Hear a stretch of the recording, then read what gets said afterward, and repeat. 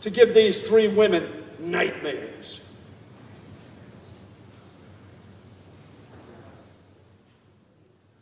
Indisputably, these are clear threats to commit or incite political violence.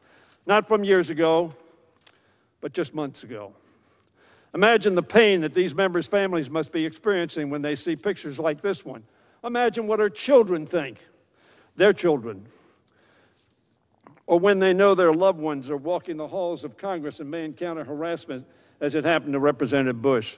So I ask my colleagues on the other side of the aisle, when they take this vote, imagine your faces on this poster. Imagine it's a Democrat with the 8 or 15. Imagine what your response would be, and would you think that that person ought to be held accountable?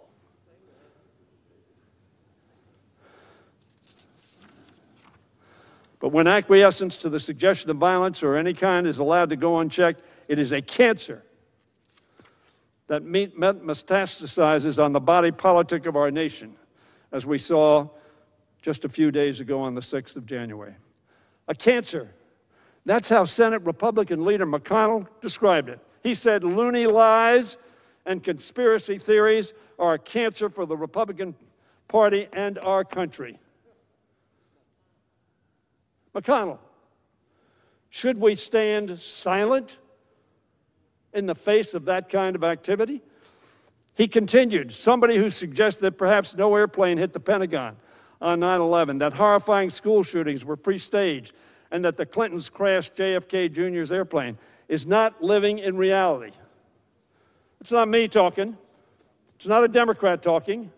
It's Senator McConnell.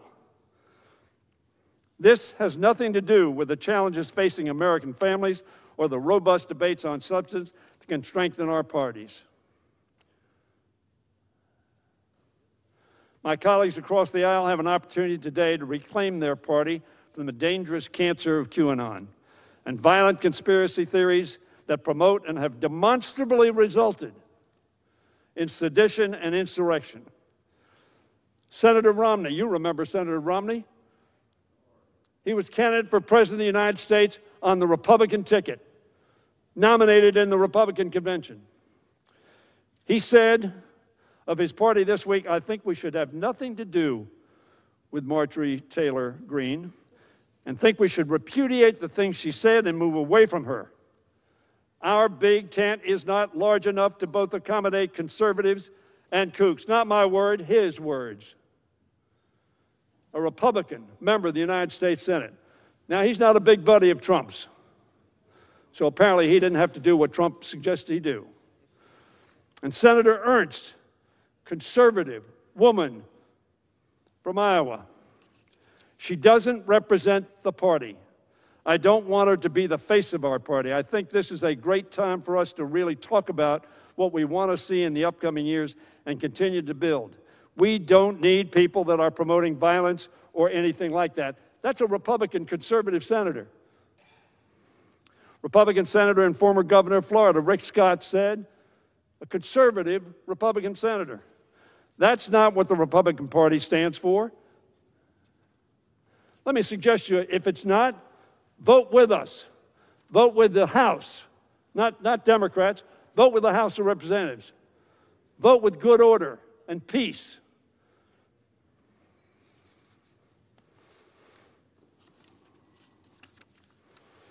Furthermore, Senator Young of Indiana said, there ought to be no place in the Republican Party for the kind of views espoused by Representative Greene. That's what McCarthy said when you kicked King off all of his committees. This is not something you haven't done. However, sadly, you left it to us to do your job. Representative Cole called her statements extraordinarily disturbing. He said that yesterday. It's an old quote. And Senator Thune asked his fellow Republicans in the House, do they want to be the party of limited government? I think the answer to that is yes. Or do they want to be the party of conspiracy theories and QAnon? Furthermore, Senator Young of Indiana said, there ought to be no place in the Republican Party for the kind of views espoused by Representative Greene. That's what your Republican colleagues have said.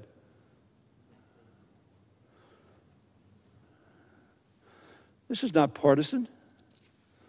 This is about principle. And you can shake your head as much as you want. This is not about party. It's about whether or not you will vote for decency and truth, not being members' worst nightmare. I hope we can do it together. All of us embracing our humanity and our basic adherence to the Constitution.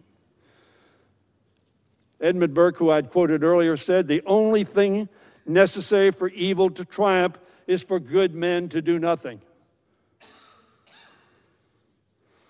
Let us not do nothing. I often share another passage spoken so long ago by Edmund Burke when a new member arrives to serve in the House. It concerns the duty of a representative has to his or her constituents. His conclusion on that matter is that we owe them our unbiased opinion, mature judgment, and enlightened sense of conscience. What does your conscience tell you to do in light of this kind of assertion? Nothing? Burke told his own constituents that these virtues a representative does not derive from your pleasure, nor from the law and the Constitution. They are trust from providence, for the abuse of which you are deeply answerable. Your representative owes you not his industry only, but his judgment, and he betrays it instead of serving you if he sacrifices it to your opinion. This is not about polling. This is not about your base. This is about your conscience and your moral judgment. In other words, each of us ought to look inside our hearts to the answer we know is right and is best for the House and for our country.